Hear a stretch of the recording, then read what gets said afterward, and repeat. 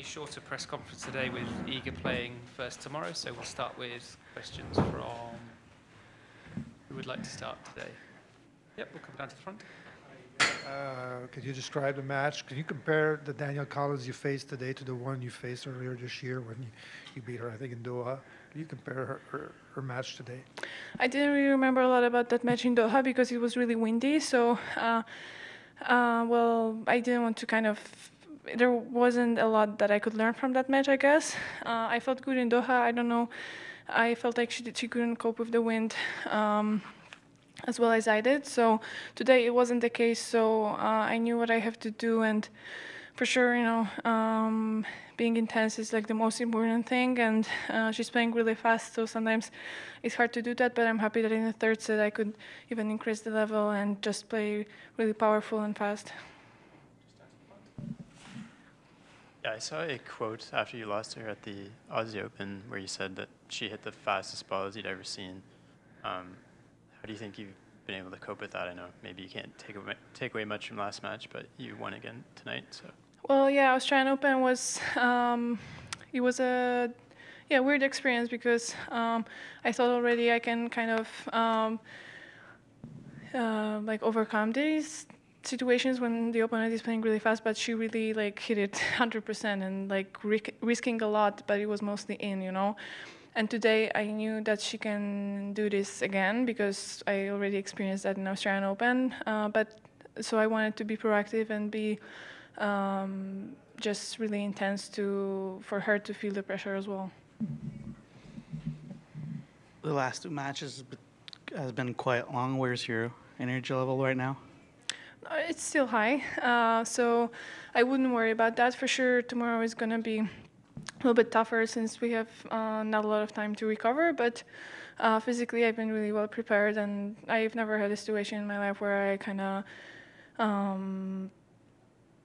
after two longer matches when I didn't have energy. I think actually the hardest tournament in terms of that was the Australian Open last year, yeah, so at this tournament I feel good, so it's fine.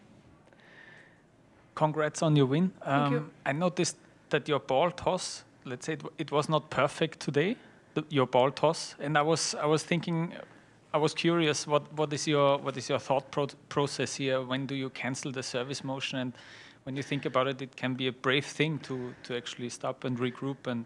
Well, yeah. Honestly, it's pretty similar to earlier matches. I just stopped the movement more often because I realized that I sometimes served from the bad toss, which really doesn't make sense. So I hope it's not going to be annoying for the fans and the referee as well. But it's not perfect, but I don't see a point of serving when it's bad, and I can really repeat it, and that's something that only I have influence on. So I'll work on it, and today I served well, so I guess it worked.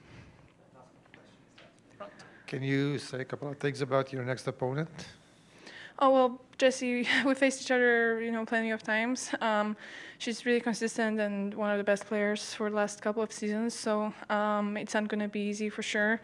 But yeah, well, I'm not going to tell you the tactics, so I'll just say that I'll give my best, and I hope it's going to be a nice match. After the first set, you took a break and left with your notebook.